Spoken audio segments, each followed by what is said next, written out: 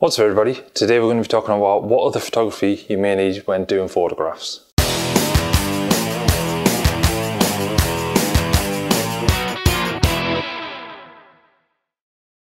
The list of accessories is endless, and it all depends on what you're shooting and how you shoot as to what sort of things they can get. So starting with some of the basics, what you can do is you can get a battery grip. So that goes on your camera and that adds in extra batteries so your camera will last longer when taking photographs or recording video. The other bonus of that is it has a grip, so when you're holding your camera horizontal you can take a picture, but when you hold it vertical the same grip is there, so you don't have to hold your hand around like that. You can use the battery grip and take images. The other thing on the front of your lenses is you can get different filters. So on the front of your lens it'll tell you what size millimeter diameter is, so you can get screw-on filters. There's a whole range of different filters. A lot of people use UV filters to protect their lens, so you put that on the front. That's just a clear glass and that'll protect your lens if it gets banged. The filter that I have on most of my lenses is a variable ND filter, so when I'm doing video I can shoot at the appropriate settings that I want, and if it's still too bright I can adjust this ND filter and that brings it down. So for example here I can just twist it, as you can see there, that changes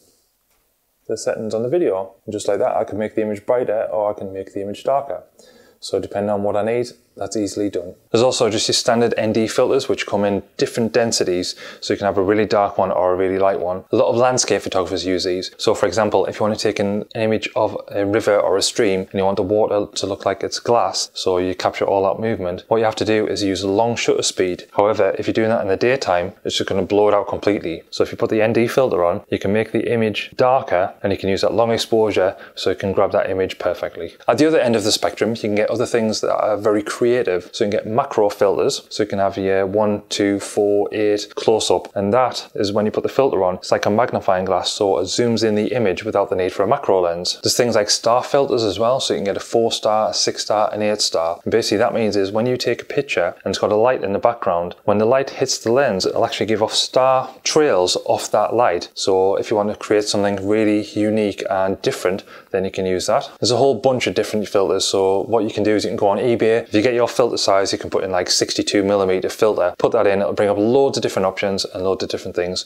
so you can get that, get creative, or like I said, a lot of people use UV filters just to protect the glass on the lens. It's up to you. Next thing on the list, tripods. So this camera's currently on a tripod now. Obviously doing video work like this comes in really handy for me, so I can set up the camera, I can leave it, and I can shoot myself doing these videos. A lot of people with landscapes use it, so if you're using a long exposure, it keeps the camera steady. If you're doing macro work or product work, it's really handy to have the camera set up on a tripod so you can set it away, and if you need to make slight adjustments you can just move it slightly rather than having to take a picture, look at it, think, oh that's different, I need to remember where you were and redo it and do it that way. Sometimes when I'm shooting as well in the studio, doing portraits and commercial work and things like that, sometimes I can use a tripod. So if we're doing clothing and we have the lighting set up, put the camera on a tripod, shoot that, and then no matter what, the camera's in the same place at the same time with the same lights, so all you have to do, take the pictures, and it's really easy to edit and everything looks exactly the same. So for example, if you're using e-commerce for clothing, then all of the images are going to be the same. It's going to be the same angle, same height, same everything, so everything is going to be concurrent. Next up, camera bag. So if you're getting a lot of this equipment, then you're going to need a bag to put it in. I've gone through a whole range of things, so you had your shoulder bags, you had your backpacks, and now I've gone onto a roller bag. So as you can see here, this is my roller bag, and inside of there I've got all the cameras, lenses, lights and things like that that I need for my daily use. And obviously in the pockets you have options for filters, lenses, cards, whatever you need. The main reason that I switch on that is when you're having a backpack, sometimes it'll hurt your back if you're using it for a long time. However, the roller bag, you can use it as a backpack and you can also use it as a roll along. So all I have to do is when I'm going anywhere to the car or anything like that, pull up the handle and I could just pull the bag, and it's much easier to carry it all. Especially when you've got a lot of equipment and the equipment starts to get heavy, so much easier. To go along with your flashes is you need some triggers. Like I said, the majority of my stuff is from Godox, however this trigger is from Pixel Pro, but you can get the Godox option as well. What that does, it sits on your hot shoe on your camera, that syncs up with the flash, so you can actually change the flash settings by using the trigger on top of the camera. So if you're on location, you have lights set up quite far away, instead of going backwards and forwards to the flash to turn the power up and turn the power down, you can just use the trigger, take a shot. If it's not bright enough, then you can just adjust it, turn the brightness up and take the next one. It's super useful and definitely something that you need to do if you're going to use off-camera flash. In the past I've used different triggers, so I've used the ones that connect up your camera and the flash and use infrared. It's okay if you work in the studio, however if you're on location, if the sun's bright, then the infrared doesn't work, so it doesn't fire it.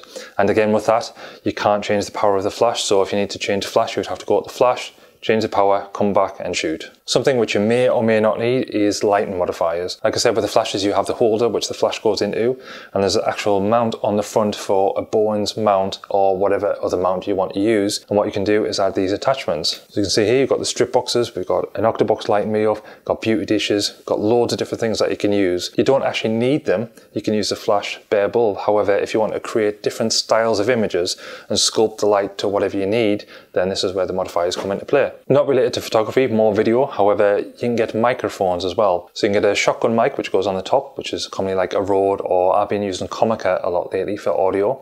Or you can get something like a microphone with a lavalier or a wireless microphone, so you can have that plugged in the camera and the person speaking can use that microphone as well. Like on this video, we're using a Comica Boom XD. So I've got a transmitter right here and also the receivers on the camera, so whenever I'm talking, it's recording the audio to the camera. Other additional things to get is additional cards and additional batteries. If you're taking photos and it's very cold, then obviously your batteries are going to run down much quicker. So if you've only got one battery that comes with a camera, if you're out taking pictures and you're getting some really good shots and it's really cold and the battery runs down straight away, then you're a bit knackered. So it's always good to have loads of spare batteries, and also the same with cards. So with some digital cameras you get an option to shoot with to 2 cards or just 1 card. If you're shooting to just 1 card, that'll just take your images, and if you're shooting RAW, then that'll write all of those images. Once that card's full, then that's it. You'd have to get another card in and go from there. But should something happen to that card, then all of your images will be lost. However, with the dual card systems in cameras, you can either shoot RAW and JPEG or RAW to both or something like that. So you have the 2 cards and they both got the same images on, so if one card corrupts, then you've still got the other card to use. So that's why it's always handy to have multiple cards,